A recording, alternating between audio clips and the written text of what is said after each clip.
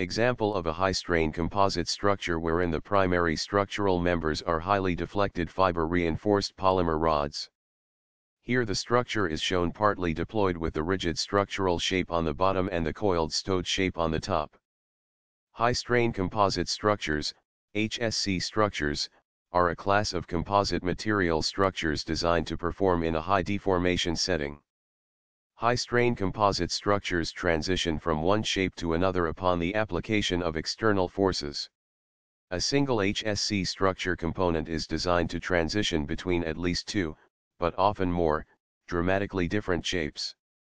At least one of the shapes is designed to function as a structure which can support external loads.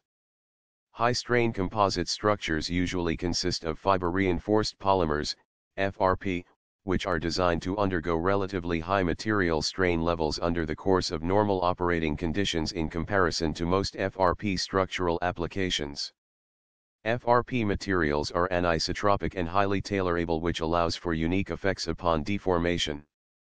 As a result, many HSC structures are configured to possess one or more stable states, shapes at which the structure will remain without external constraints, which are tuned for a particular application.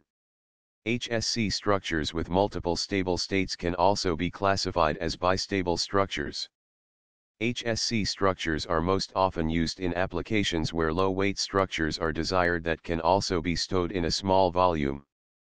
Flexible composite structures are used within the aerospace industry for deployable mechanisms such as antennas or solar arrays on spacecraft.